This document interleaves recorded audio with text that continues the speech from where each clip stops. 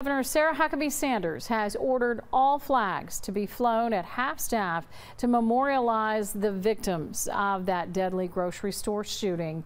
In a statement, she said, quote, "This tragedy has hit the small, close-knit town of Fordyce hard.